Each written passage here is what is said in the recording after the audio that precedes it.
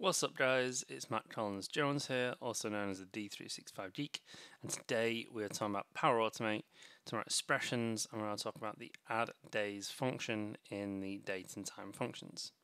So addDays allows you to pass in a timestamp and then add on a specific number of days that you want into it, and then it'll output the date and the time from that. You can also format it as well. If you've watched the last couple of videos, you'll try and know how this one works, but just in case you haven't, let's go through this today. So I'm in Power Automate here. I've got a manual trigger flow and I have a compose action. So if I click into the inputs in compose, go to expression, and if I scroll down, I can go to the date and time here. Click see more, and I can scroll down until I get addDays.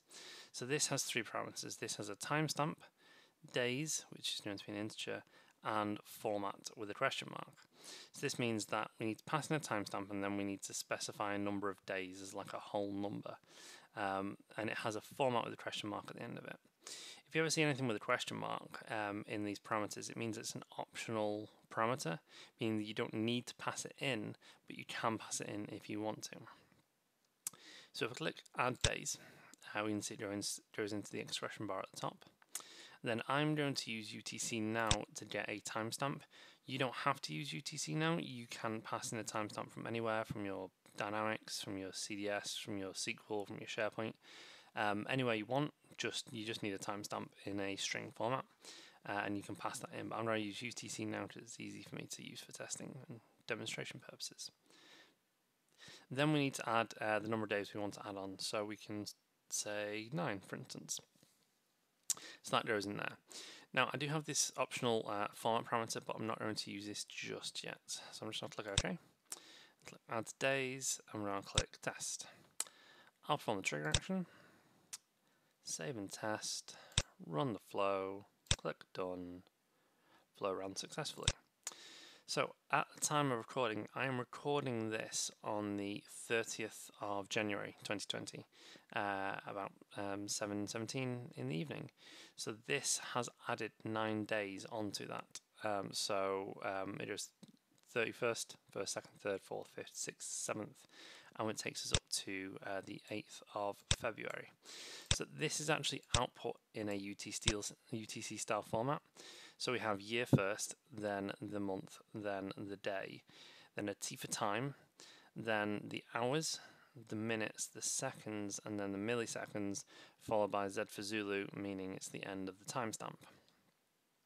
But we do have that optional parameter where we can format this if you want. So if we go back to it and click Edit, and we'll click on the function here, the expression here. At the end, after the 9, if I add a comma in, it'll pop up with a tooltip, and this is saying that this is an optional parameter, and I can specify something, and it's going to use the ISO 8601 standard.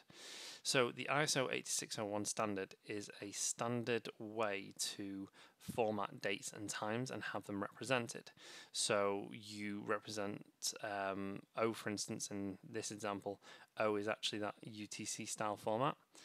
But you can specify a different way, and the ISO standard dictates that the date has to be formatted in that way. So Power Automate allows you to use the ISO standard to format dates and times. I've not used all the functions with it. I've used some of them, and most seem to work. So it'll be a case of looking at that standard, and you can find out what it is you want to, how you want to format it.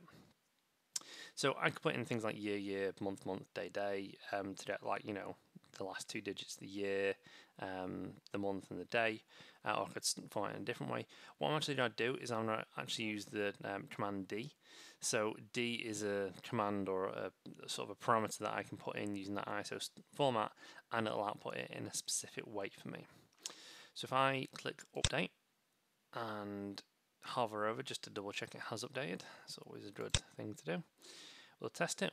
I'll perform the trigger action, save and test, run the flow, click done, run successfully, and now we can see that it's output in a slightly different format.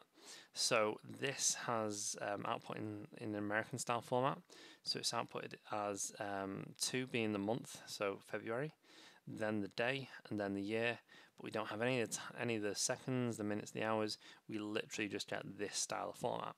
So if you look in the ISO format, the ISO standard for these formats, you can see what or how to format your dates and how they will appear in Power Automate afterwards. So what do you guys think of this? Is this something that's useful? We'll be using it to, say, send a follow-up email in a few days to someone if they haven't responded to you, set a task for your salespeople to chase up a call after a certain number of days. What will you be using it for? I want to know in the comments down below. If you like this video, please like and please share it with your friends.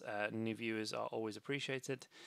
If you've not already, please subscribe to my YouTube channel to get the latest videos from me, and I'll see you next time.